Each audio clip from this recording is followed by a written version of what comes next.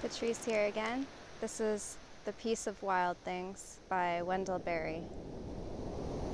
When despair for the world grows in me, and I wake in the night at the least sound, in fear of what my life and my children's lives may be, I go and lie down where the wood drake rests in his beauty on the water, and the great heron feeds.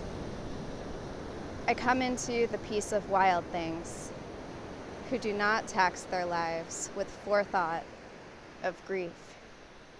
I come into the presence of still water, and I feel above me the day-blind stars waiting with their light.